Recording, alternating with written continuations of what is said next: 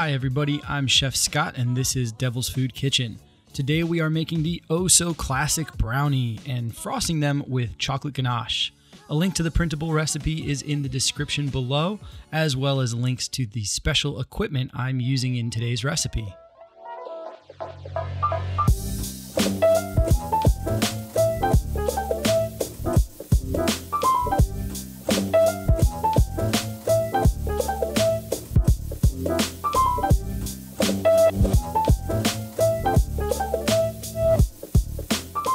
I begin the recipe by prepping my cake pan, or in this case, a cake frame.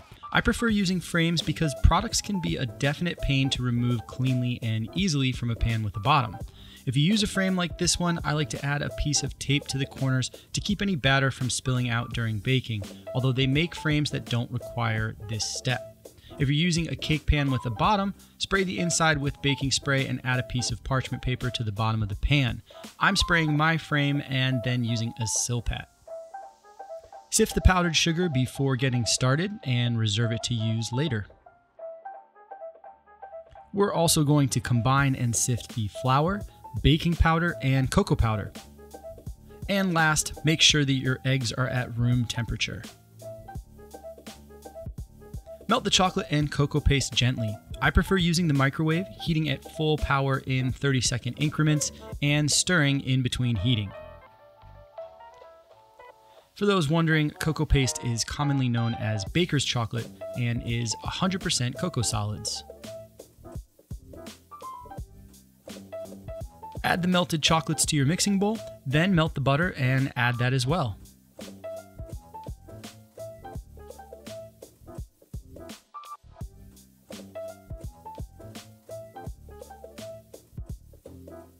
Next, add the sugar, powdered sugar, salt, and vanilla and mix until thoroughly combined, about 2 to 3 minutes. Give the bowl a thorough scrape and another 30 seconds to 1 minute of mixing before the next step. Add the eggs and a few additions, mixing well between each addition. Full emulsification is really important in this step to get the best result. Add the sifted dry ingredients in 3 additions, mixing slowly until just incorporated with each addition. Empty the batter into the cake frame. An offset spatula is the best tool to get the batter evenly spread. Start by working the batter to cover the surface of the pan, then run the spatula against each wall of the frame to even the batter out. Placing the tip of the spatula against the frame helps stability. At the end of the process, using 2 hands on the spatula for a final pass will create a nice, even surface.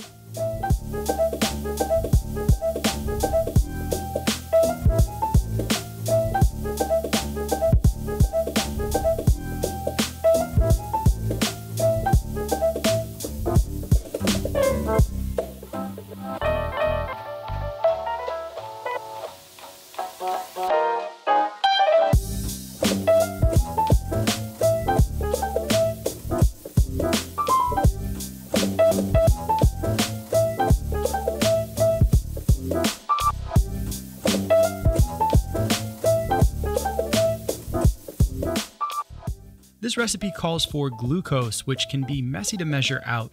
I've seen lots of strategies for doing this over the years, and I prefer using a spatula and building the glucose up using a twirling motion, just like spaghetti on a fork.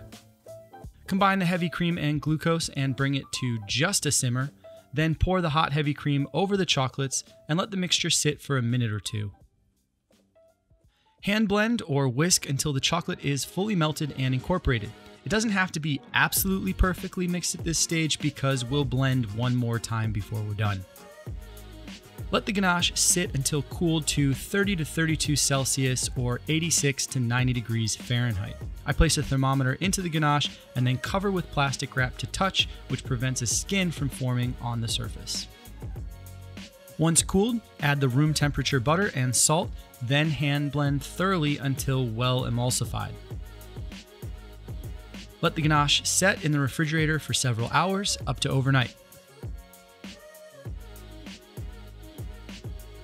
After an overnight cooling, remove the cake frame and Silpat or parchment paper from the brownies and replace with a clean sheet of parchment paper. Pull the ganache from the refrigerator and allow it to come to room temperature. Then spread it over the brownies using the same technique as spreading the brownie batter.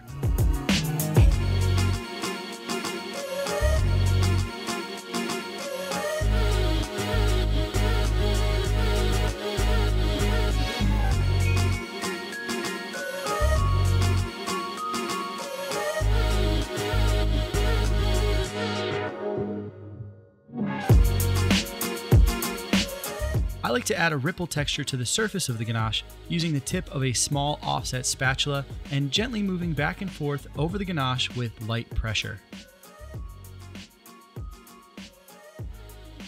Then it's into the fridge again for about 10 to 15 minutes to let the ganache firm up before cutting.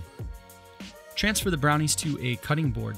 I always use the same process when cutting a sheet of product, and it starts with a tall container of hot water for my knife and a clean towel.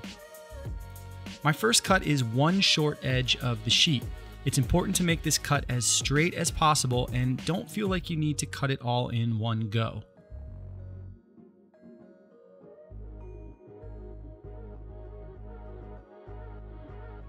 I follow this up by cutting one long edge of the sheet, creating as close to a 90-degree angle as I can between the two cut edges.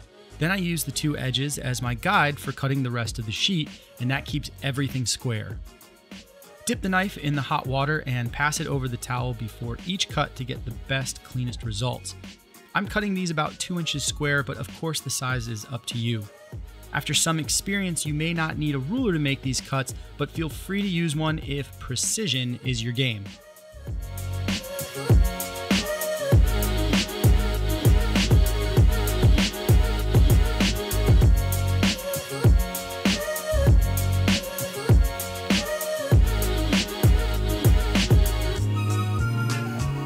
This is the sort of foundation recipe every baker and cook should have. It's simple to make and always a crowd pleaser. And until next time, I'm Chef Scott. Thanks for watching.